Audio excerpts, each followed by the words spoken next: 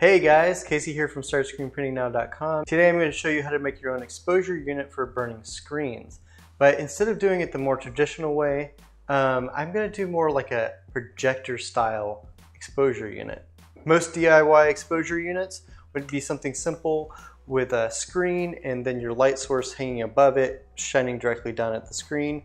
Or it might be something like a regular, like a professional exposure unit where the screen would be sitting on a pane of glass and your light source would be underneath, exposing the screen from the bottom. But with a projector style exposure unit, our screen will be mounted on the wall and our light source will be pointed at the screen and be hanging from the ceiling like this.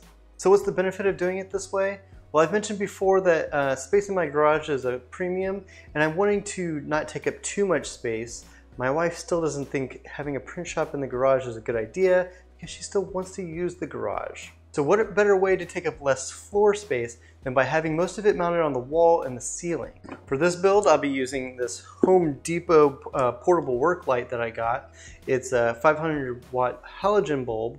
I also grabbed these garage door rear track hanger kits. This is the same stuff that's holding up the track my garage door is on.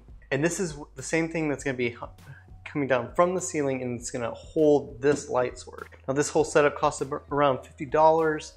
This light was $20. This track, garage track, was $20. And again, a couple other things that I got for around $6 to $10. So let's get started.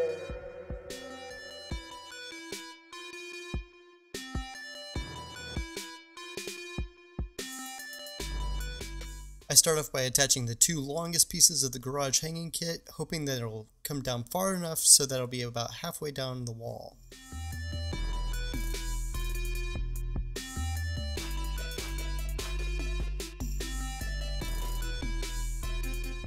This will be the piece that comes down from the ceiling and holds the light.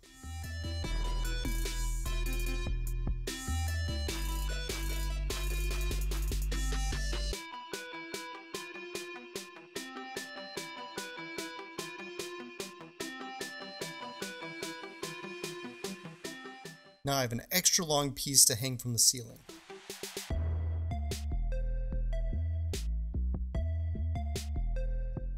This is the work light I'm using. I'm going to be removing the base, which will allow me to attach it to the bracket. There are two holes that line up perfectly with the bracket and will allow me to screw it into place.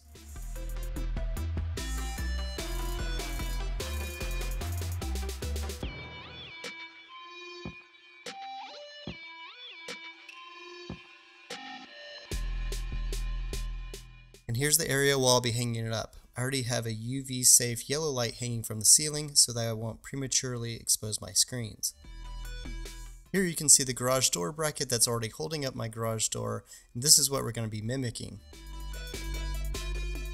Next I grabbed a stud finding tool and no, I'm not doing that joke. I'm not doing it. Next I grabbed a stud finder and found the studs in the ceiling.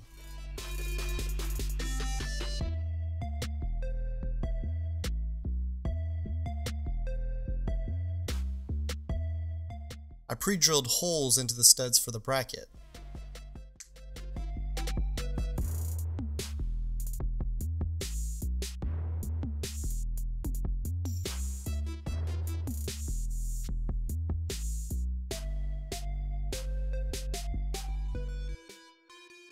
Once it was on the ceiling, I measured about 15 or 16 inches away from the wall so I could see where to mount the bracket that would hold the work light.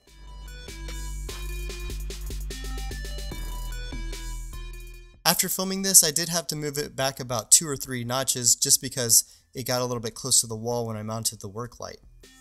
This crossbar would hold it steady and hold the extra weight.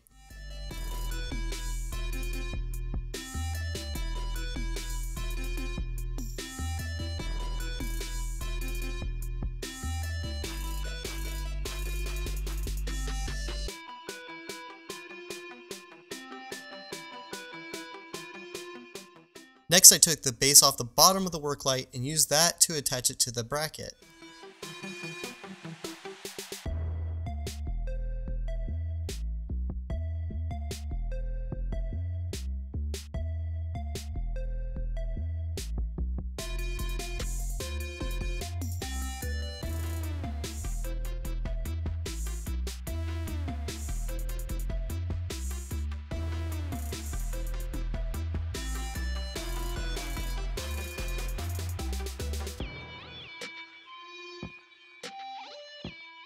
Once I plugged it in and turned it on, I did notice that this front piece on the work light was blocking a lot of my light.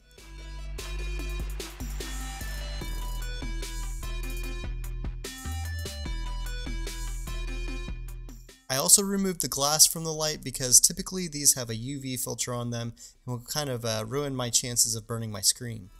So make sure you remove the glass on any light you get for yourself. I wanted to place my screen on the wall, so I grabbed one of these garage utility hooks. I marked on my wall where my screen would be centered with my light.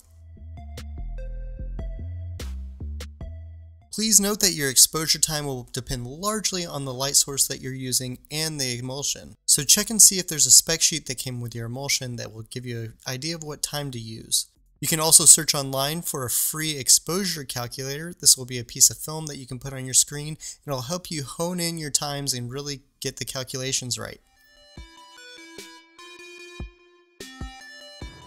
You can see without the front cover it throws out a lot more light.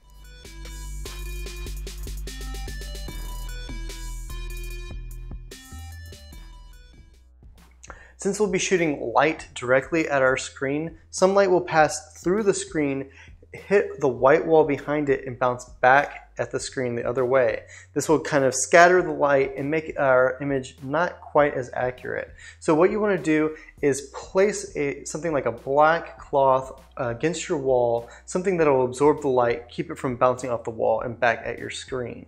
I've simply hung up a black cloth against my wall. Once you've coated both sides of your screen with emulsion and let that dry, you'll tape your film to your screen and get ready for the next step. Now, most DIY exposure unit videos, you would take something like a pane of glass and you would drop that onto your film that's on your screen. This is going to use gravity to push your artwork flat against your screen so that there's no space in between your design and the screen. There's no room for any light to get between there and kind of blur your details of your image. If you have a nice professional exposure unit, you would place your screen down on the glass.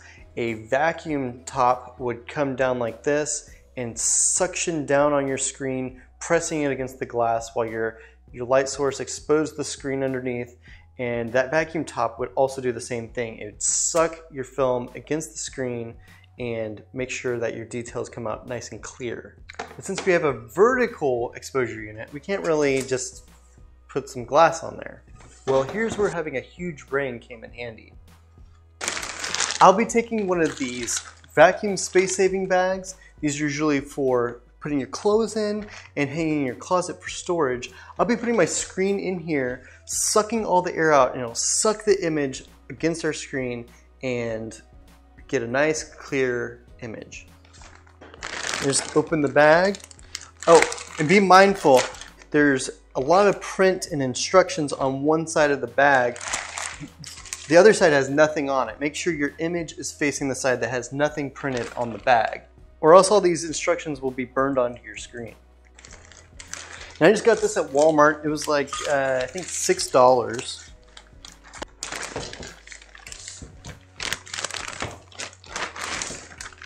Don't get a huge bag. Try and get one that's closer to the size of your screen. I could store like 12 cats in here. Okay. And I'm just gonna be using this household vacuum cleaner. I had an extra one because we replaced this one a while ago because this one was terrible. So when I get ready to suck the air out of this bag, I also think that it's a good idea, maybe something like a straw or a tube. Take it, put it in the bag, right near the little vacuum hole. Put it in the bag next to the vacuum hole. The bag tends to like suck in on itself and it'll kind of seal up that vacuum hole right away instead of sucking out all the air from the bag first. Let's close that up like a Ziploc bag. Like I'm putting 12 cats in it. Take the hose from the vacuum cleaner, put it up to the hole, and start on sucking. I put the vacuum cleaner on the ground and start on sucking. I turned this vacuum cleaner on for the first time in about 4 years, and it literally sprayed hamster shit all over my garage. Don't even ask. All right. Now, our image is very tight against the screen. It's squeezed on there. All the air is taken out. Since my vacuum bag was so oversized, I did have to put an alligator clip on the wall, clip it to the bag so that it wouldn't fall over.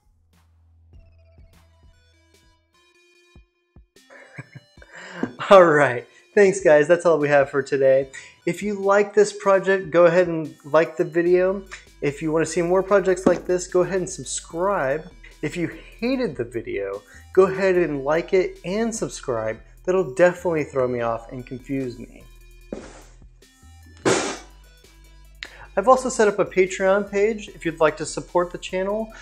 Check out the link in the description below. Proceeds from the Patreon page will go to help buy more supplies, to help make more of these DIY videos. It'll help me buy more screen printing supplies that I can review for you guys and give more tutorial videos. It helps me really crank out more videos. Of course, there's no obligation to support me on Patreon. If you can spare a couple bucks every month, then thank you so much for your generosity. If you can't, I totally understand. Thank you so much for watching the channel anyway. I love all you guys. Oh yeah, and happy printing. See you next time.